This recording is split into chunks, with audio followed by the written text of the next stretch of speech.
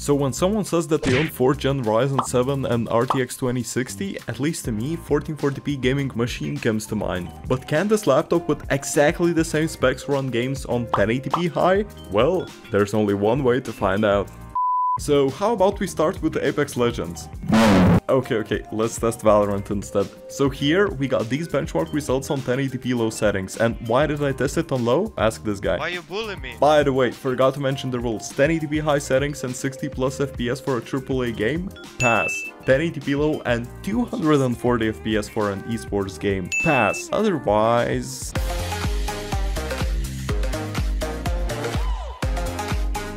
So, did Valorant pass? How about CS then? Well, on the benchmark map I got these benchmark results on 1080p low settings. But the thing is, someone paid for a full 240Hz screen and can't even enjoy it on low demanding games.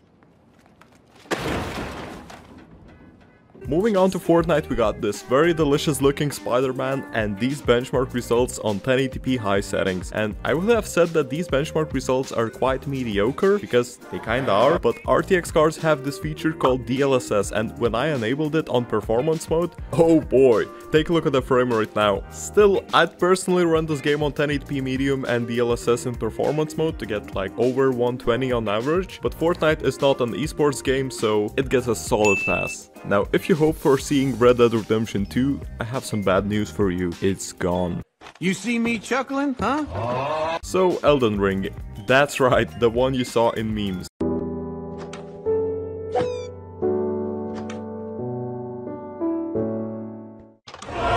So, apart from the initial keyboard and mouse discrimination, I quite enjoyed the tutorial, died like 5 times, and got these solid benchmark results on 1080p high settings. And yes, the game is for some reason capped at 60 FPS. Now, let's test Rainbow Six Siege.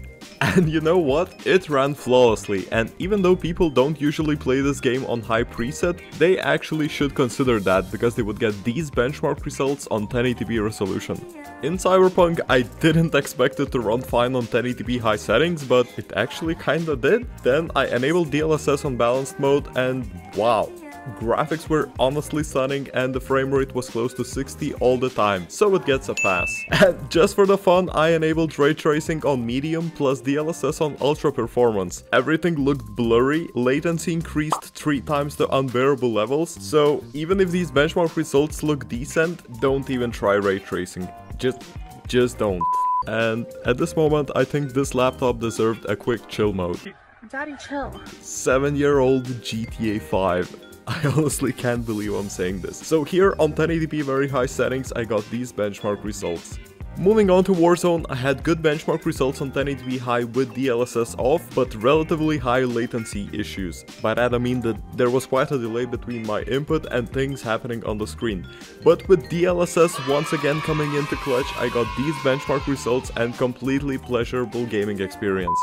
After waiting like 2 to 3 business days to find the remaining 2 players to join Apex Legends, I got these benchmark results on 1080p high settings. And finally, another new update. Forza 4 got outdated, so we're testing Forza Horizon 5. How did it go? Well, take a look at these benchmark results on 1080p high settings with and without DLSS. As for synthetic benchmarks, you can see the scores on the screen, and to conclude the whole gaming experience, this laptop is clearly not meant for esports games, but for productivity tasks and AAA games, I have no complaints.